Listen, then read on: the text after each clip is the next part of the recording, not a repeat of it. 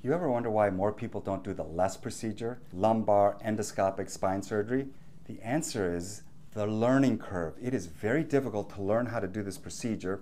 It is probably very much like learning how to play golf with forged blade irons instead of cavity back irons. For all you golfers out there, you know exactly what I'm talking about. It is really difficult on your first few cases, but you know what? We hardly ever talk about why it's difficult, and more importantly, what should we do about it? And in 2025, it is my goal to address this problem. We are creating the Make the First Case Go Well campaign. We can make sure that when a surgeon starts doing endoscopic spine surgery, that the first few cases go well and they don't struggle as much.